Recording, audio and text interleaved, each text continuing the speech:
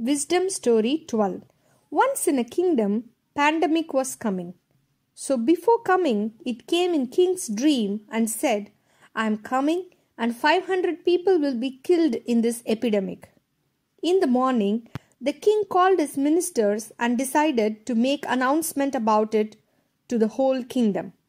Soon announcements were made that an epidemic is about to come and everyone should try to stay safe. But instead of helping, these announcements created an atmosphere of fear and panic among people. Epidemic came and many people died. After some days, when the epidemic was about to leave, it again came in king's dream, and in the dream, the king was asking, You said you will kill 500 people only, but in my kingdom, more than 5,500 people died because of this epidemic.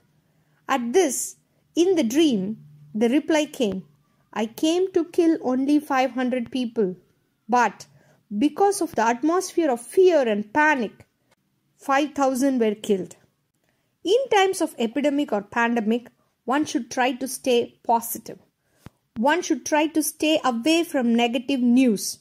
Try to avoid too much news of negativity. One should try to take care of oneself. Stay positive and be happy and remove all fear from your mind. Half of the illness is because of accepting any illness mentally and not keeping positive attitude. It is said that if mind stays positive, then body will also stay healthy.